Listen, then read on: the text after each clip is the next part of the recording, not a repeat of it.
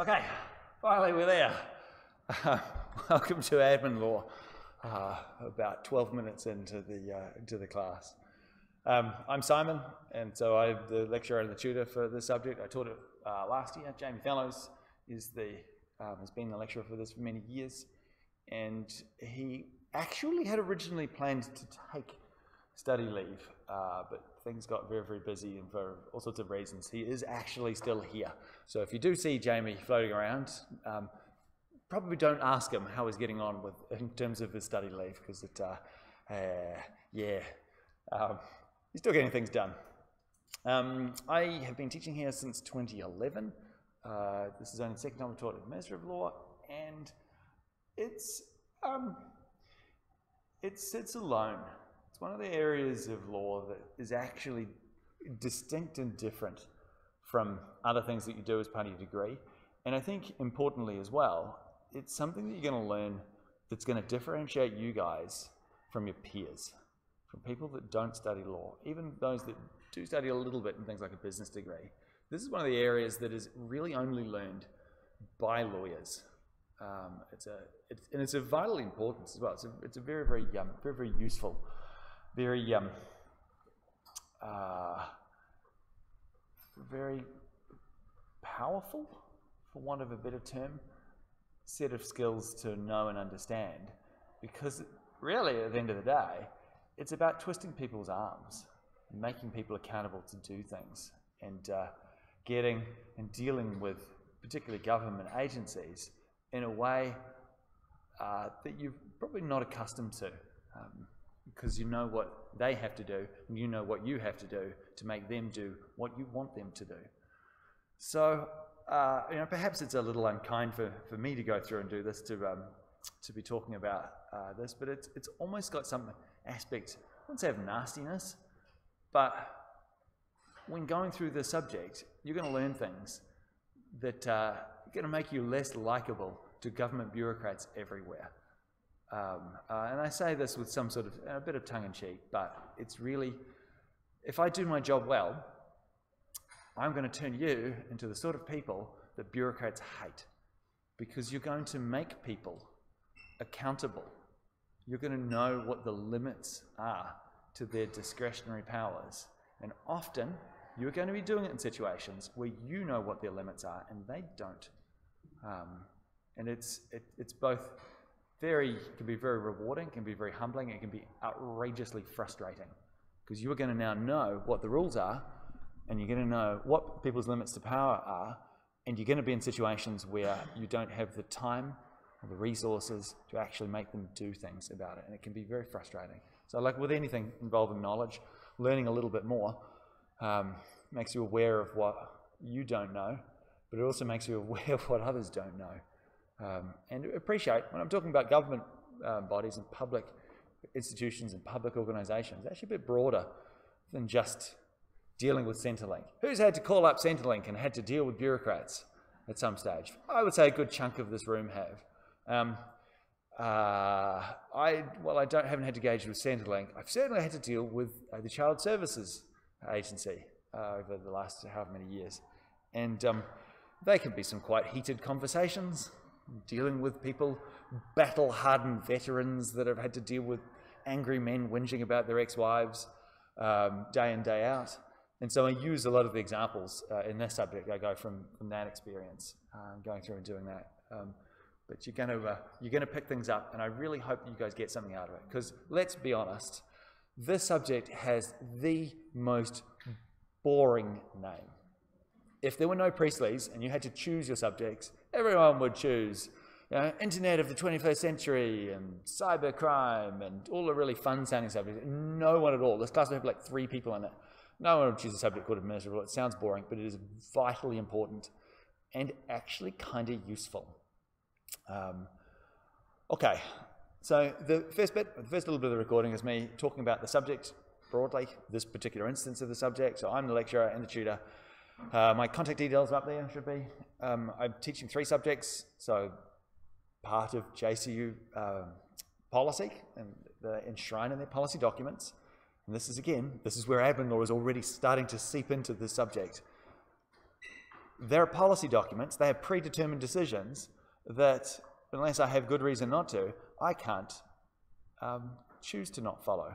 And more importantly, when I went back to Mandy and said, Mandy, I need some consultation time, paid consultation time, here is the JCU policy document. It says, in this particular section, staff must be available. All staff, teaching staff, must be available for students to contact them. And so my contract got amended and got more money. So there you go. Sometimes you can actually get a very, very personal result from knowing a little bit about public law. I said I stream on YouTube. The link's in there. Or you can just Google my name and JCU. Don't just Google my name, because I have a very common name. There's like, I'm 206th in the list of Simon Walkers on YouTube. So don't sit there scrolling through it. So if you type my name plus JCU or law or something, it'll probably come up. I'm living in level 3 of Building 27 at the moment with the Business Online team.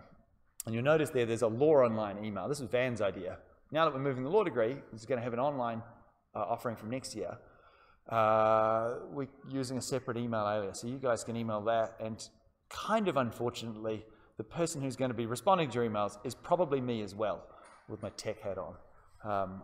I've been a lawyer for not that many years. I've been at law school for a really long time, but I'm actually a software developer, an analyst software developer by trade. So I've worked for a bunch of large entities over the years, and so I'm building some software for the college at the moment and doing some support. So if you do get an email, a tech response from Law Online, it's probably from me. Any questions about that so far?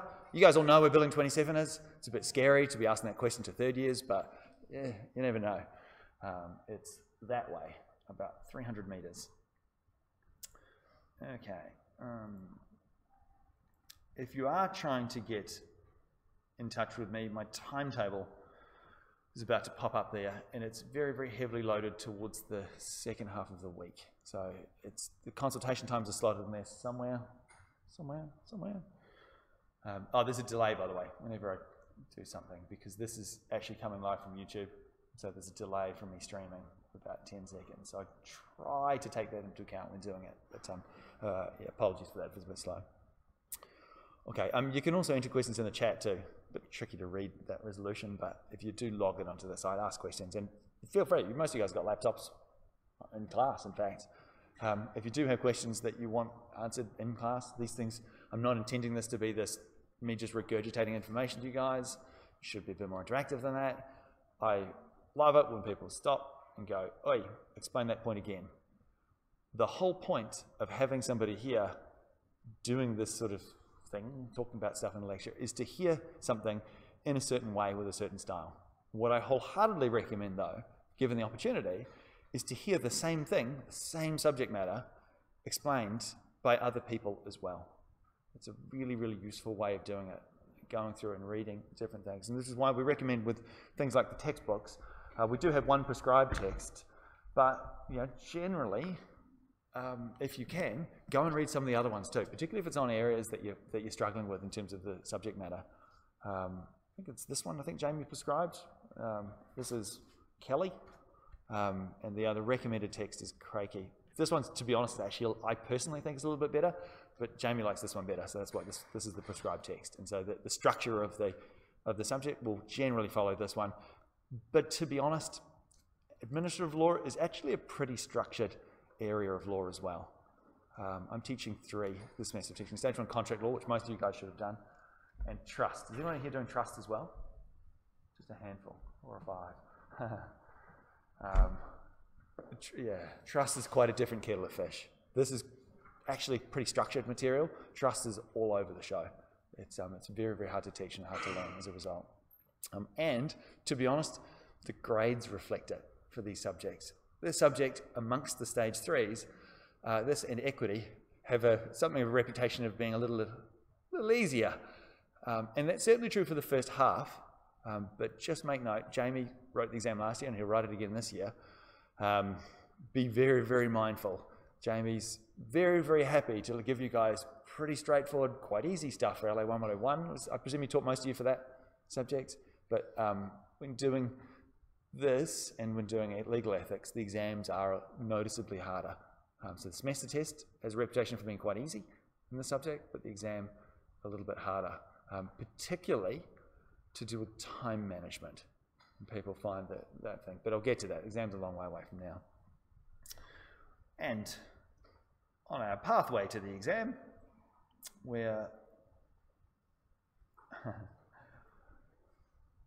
there's a thing called the James Cook University Act. And the James Cook University Act says, and it's just been changed just recently, by the way, in 2017, says there is to be a council, and the council is to issue statements of essentially predetermined administrative decisions. We call those policies. Those policies are not the same as rules, or at least not rules, legislative rules. And we'll spend a little bit of time on that later, because it's something that I found coming up, particularly my own dealings with this institution, where there's this real lack of understanding of what the difference between policies, procedures, and powers are. But we're going to talk about that a little bit later. Nonetheless, there is some policy guidelines in teaching and learning, and subject outlines enshrine all of the key information that we use for this particular subject. Okay, so everything in that subject outline is essentially a predetermined decision. And so if, for whatever reason, you're following the subject outline and you're doing what it says in there, and we've made a mistake, that's going to be on us. This is something you can use to twist our arms to get the result you want. So we're starting to see something of a theme here. It's really, it's all about you guys getting what you want in regards to public organizations. And sometimes private organizations. Who here is in the Law Student Society? All right, wrong answer. Who here? you should all be in the various student societies. It'd be crazy not to. Law is an incredibly networked discipline. It's one where you spend your whole time building up your reputation over a long period of time, admittedly, and then you can lose it in the space of a paragraph. But it's very, very important to know the other people in this room, to know the other people more broadly, and to also know the pieces of information that you're going to pick up in those sorts of environments can be vastly more useful than you can do literally spending years going through in class. Well, that's very unkind. I mean, I made the point that I think I learned more about Stage 1 torts sitting outside George Kneep and the Lawyers on the Lawn event talking to all of the third years than I think I did from most of the lectures, where I was just taking notes the whole time and not really getting it. So maybe that's just me, but I do recommend to get involved. Definitely get involved. Okay, 130 hours. It's one of the rules that we have somewhere hidden in our policy instruments at JCU. Each subject is designed to be 130 hours long, and the team that I'm working on in terms of this subject design, in terms of redoing the LLB, is actually going through and analysing that, actually going through and working out for each given task how long you should be spending on it. Now, most of you guys would have had Chris Davies or Tom Middleton at some stage where they say, here you go, here's some cases, go to it. Go to it. You go, here's a bunch of cases, go to it. And the lectures are just really designed to sort of supplement your own learning and doing it. And I actually do encourage that style, that essentially taking responsibility for your own time and managing it. The days of sort of spoon-feeding information, I mean, that's for taste. This is university. You guys are aware of that. You're in stage 3. And so when we say 130 hours, that's actual work. And let's be honest. We can sit there, got the headset on, listening to lectures, and we're just flicking through our phones, doing things on a laptop, buying things on Amazon, whatever we do with our time. It's really about the actual focused learning task that you guys are, this is really aimed for you guys to go through and to do, to actually achieve at the end of it all of the graduate attributes. And so we, hand on heart, are going to say, these people are good enough to graduate. Here, get the little, wear the hat and get the little document. Okay.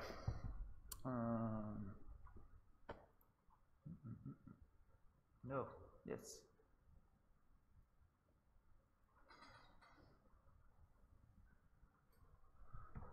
If this looks like I've hacked it together in Microsoft Paint, maybe it's a coincidence.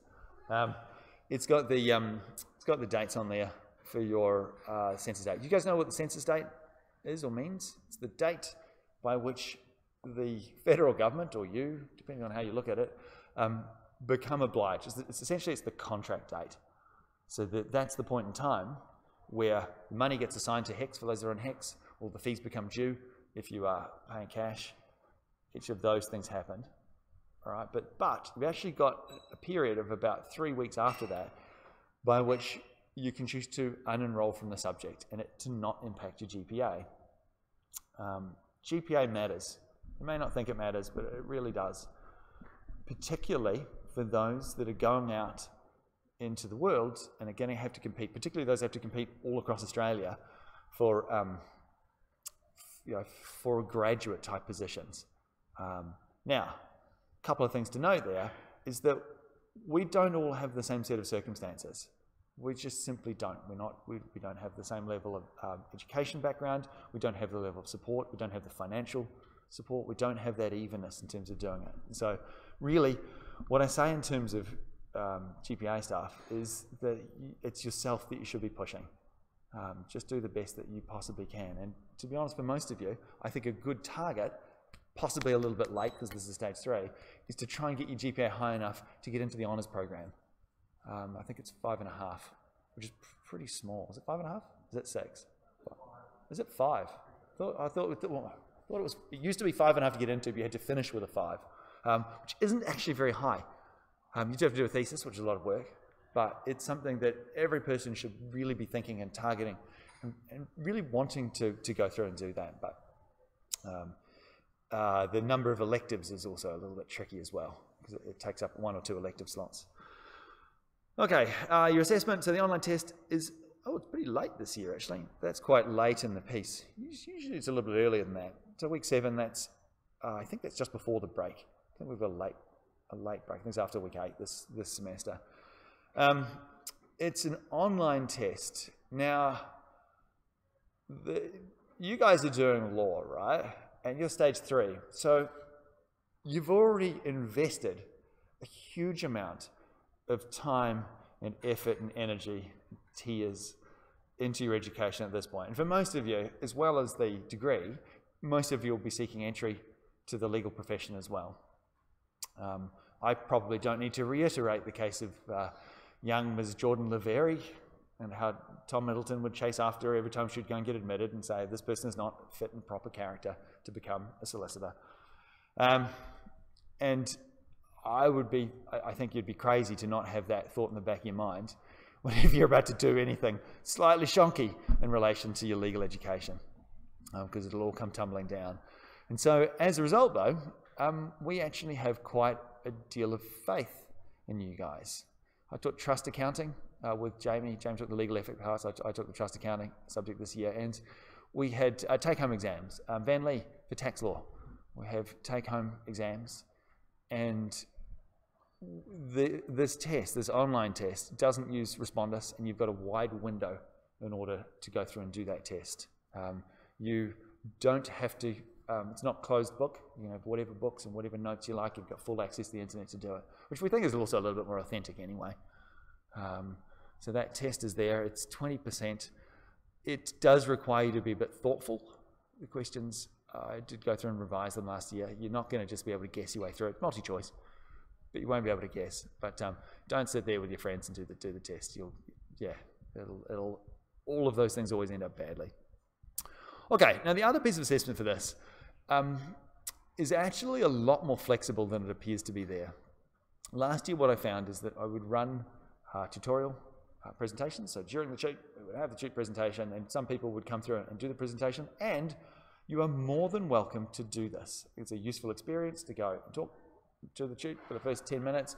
What I found, though, is that generally people are preparing for the cheat, and so then usually it means they don't go to the previous cheat, which is kind of annoying. It also means when you turn up, particularly the good ones, they're going through talking for 15 minutes and essentially answering the cheat question.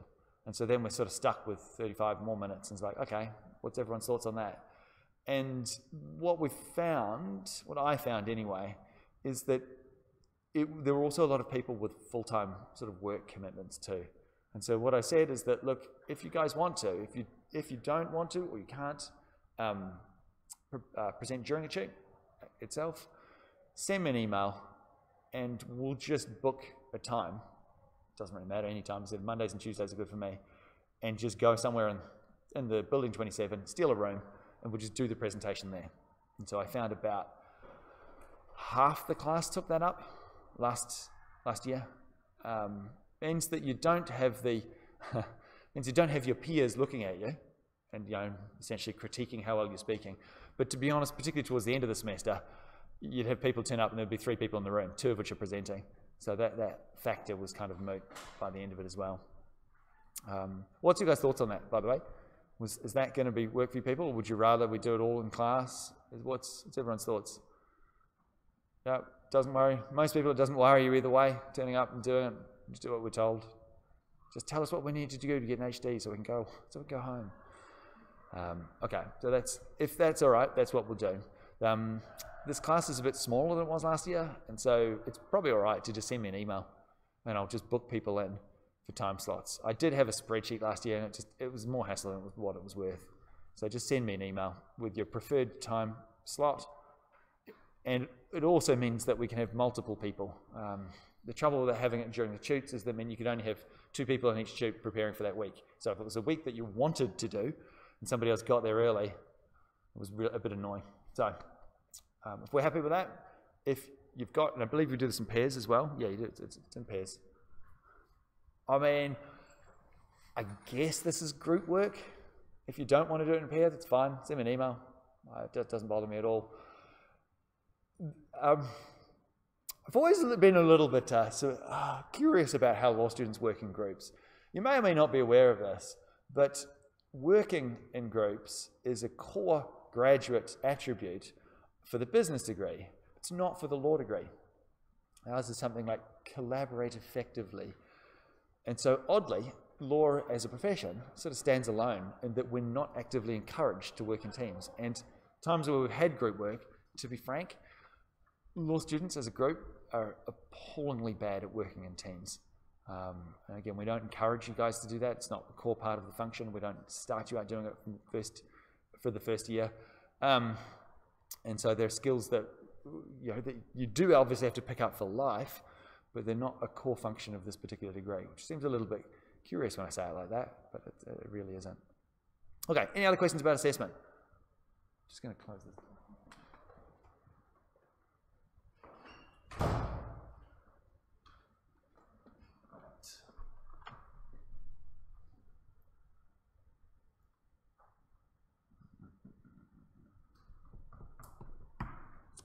Textbooks, I think I showed you. I said I think Cranky's better than the other one, Kelly. This one's a little light. So you can get through the subject perfectly well with just this book. Going through and read some cases, use the lecture slides, and you'd be able to answer most of the things in it. This one's more in depth. So if you do want to go and actually analyse, particularly some of the big cases that we do in more depth, that can be a worthwhile thing as well. Has anybody bought either of those books? At any stage, splash the money out. Is this one very expensive? So I looked at this. So far, okay. For a law textbook, that's actually probably all right, I would think. Okay, I do community legal. Got another session tonight with TTLS. Haven't done it for years, but one thing I did find when working with grads, so this is either final year law students or those that have finished and doing their PLTs, and I was sitting there and something would come up. Find out about the rules of bailment for car parks. Okay, and I turned to Gracie and said, okay, first things first, go to Halsbury's and have a look. And you just get this, what? Yeah, you just go into the thing, go into Westlaw and go into the Laws of Australia, just have a look. And you just get this blank look. What, Simon, what are you talking about? And so, okay, so go through, show them how this thing works, and here's a little database, and it has all of the subject matter and areas, and particularly for obscure areas of law, it's all in there. And I literally, 3 times this happened to me, and 2 of them, they were almost in tears. Why were we not told this at university? Particularly for those doing torts. Who's doing torts B right now? Oh, no one. Okay. Sorry for this piece of information after you've already needed it. The bad part is a lot of the database stuff. Alice goes through and shows everybody at the start in your first few weeks of first year, and it's really unfortunate because we probably should have some sort of refresher thing later, because you don't know what you're looking at when you're first starting it, and then later on you've forgotten and we don't have any memory of it. So I would just recommend spend 20 minutes of your life just refreshing yourself by going through just to find that particular thing, and you'll find it'll help. It'll help a lot in a whole bunch of areas. And again, it goes back to that things that are explained by different people. Kelly is going to explain certain concepts different from the Crakey and, was it Douglas? Crakey and Macmillan. They're just going to explain things differently. Jamie very kindly has put all of his lecture slides, screencasts from 2 years ago into Learn JCU. So you can go through and access those and listen to Jamie talk, and listen to me talk. I believe we have access to the Cairns lecturers, which I believe is Peter below this year as well. It's the same stuff explained by multiple people, can do wonders.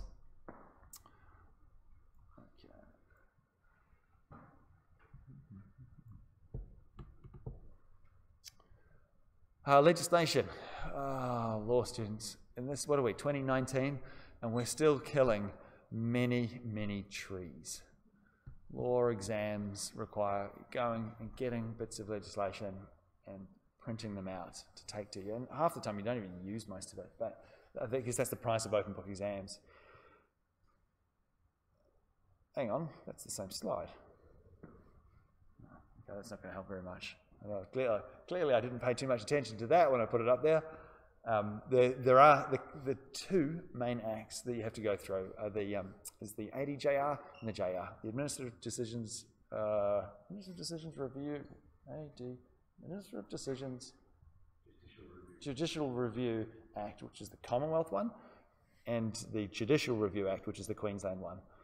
They have a lot of parallels between the two. I actually probably do recommend for the subject to actually go and get a copy of each of those. They're average length, a couple of 100 pages each. With all of those things, you can go to Officeworks and do the binding thing. I don't know if I have any spares around the office, I'll bring them in and just give them to people, but I'm not sure I have that many. That doesn't help.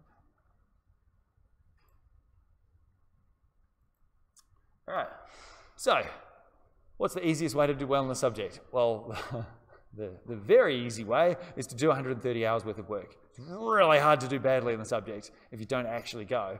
If you go through and put that time in and somehow don't do very well in the subject, that's our fault. We've done something wrong or something bad. Turn up. It seems really obvious. Most of you have already managed that, which is good. Turn up here and we'll see what the class is like after about 3 weeks. This is a subject that probably benefits from actually turning up to class, and sounds a bit silly, but it's because administrative law, and particularly judicial review, which is the big part of it, is a huge hill. It's a single big hill, and I'll talk about it in depth when we go through the rest of this class. And once you've got it, once you know what the heck it is that we're doing here, everything after that starts to get easy. But getting up that hill is hard. That bit at the start, which is why for the first few weeks I'm going to be repeating myself a little bit to just try and help us get to that particular point. Talk during lectures is good. Not talk about who you're going on a date with tonight. I mean, talk with the lecturing staff, ask questions, turn it to something more of a dialogue than a monologue. You should gain from that too. Collaborate, network with those in this room, people in your tutes, get numbers, get names, spend time, create study groups. Look, you've probably heard this multiple times in the course of your degree, the staff and Rachel telling you to do that, and Jamie, Neil telling you to do it. The final one though, make it something fun. This is the most boring sounding subject you can ever possibly imagine. But, that's really up to you guys, how you go and approach your learning. And I think also for this one, looking at aspects in your own life can matter too.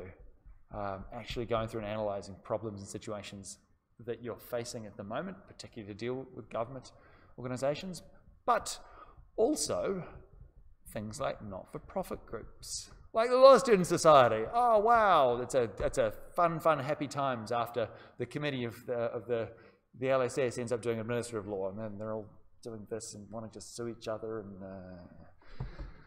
okay, I'm going to leave that one there. What I'm going to do, I'm just going to transition this one over. I'll set up the slides for the rest of it. So with all of these, it does take me just a few minutes to transition between it, so we're going to take a small break. So apologies for that. It's only been like 25 minutes and 10 minutes setup time. So just going to take a few minutes while I go